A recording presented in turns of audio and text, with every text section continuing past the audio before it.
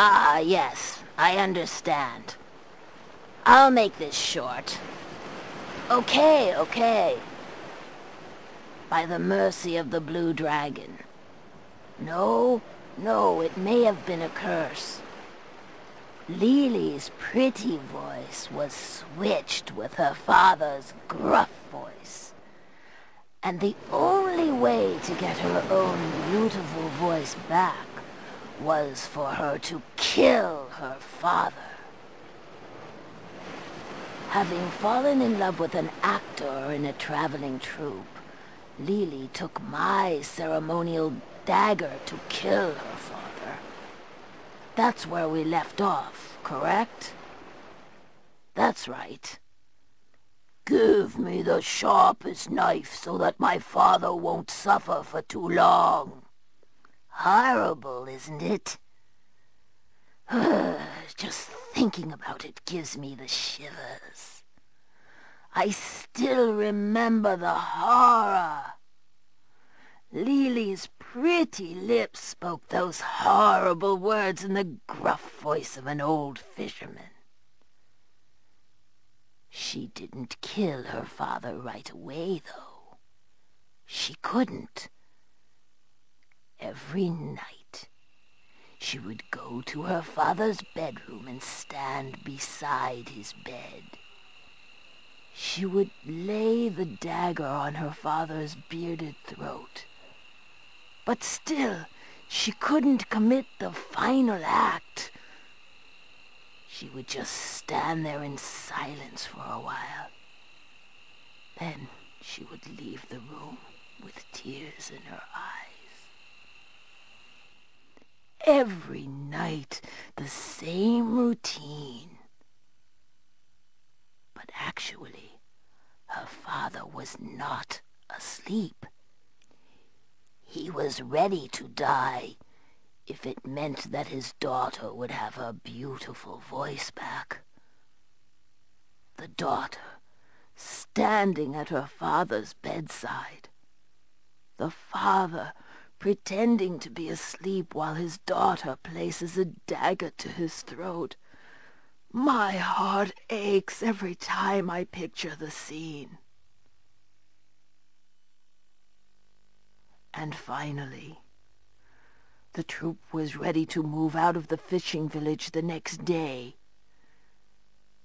Lily made up her mind and entered her father's bedroom again. But the bedroom was empty. Her father knew she'd leave the village with the theater troupe, so he thought, I'll send her off with a little something.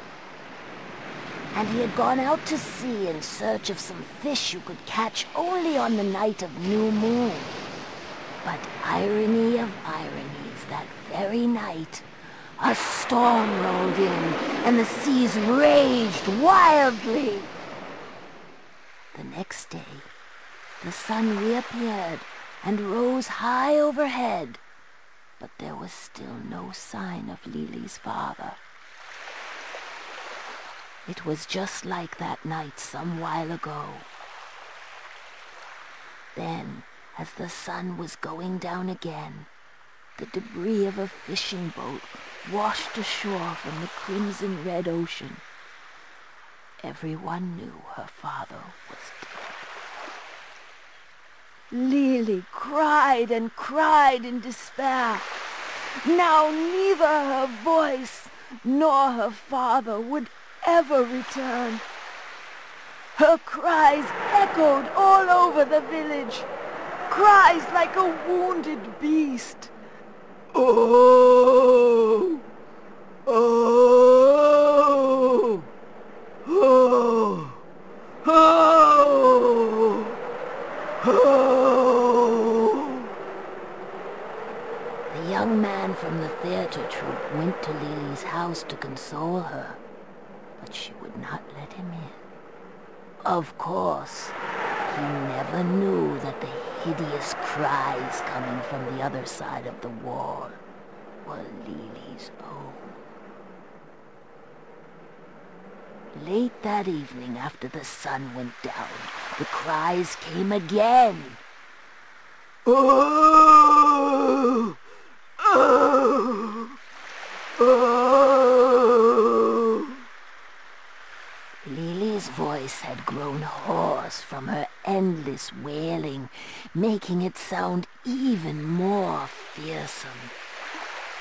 But then another very strange sound joined in. Slip, slip, splat. Slip, slip, splat. It was like a wet, sloppy piece of meat slithering across the ground. The sound was coming from the harbor, and it was getting closer and closer. Slip, slip, slip, splat, slip.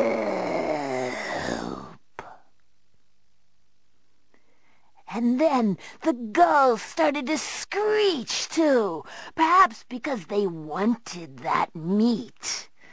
Sloop, shwee, shwee, sloop, sloop, splat, sloop, splat, sloop.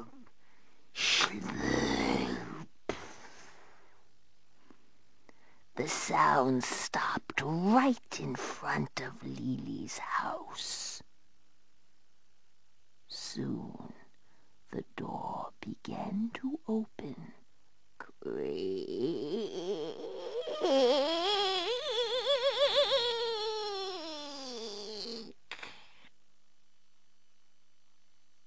See, Mother! See, Mother!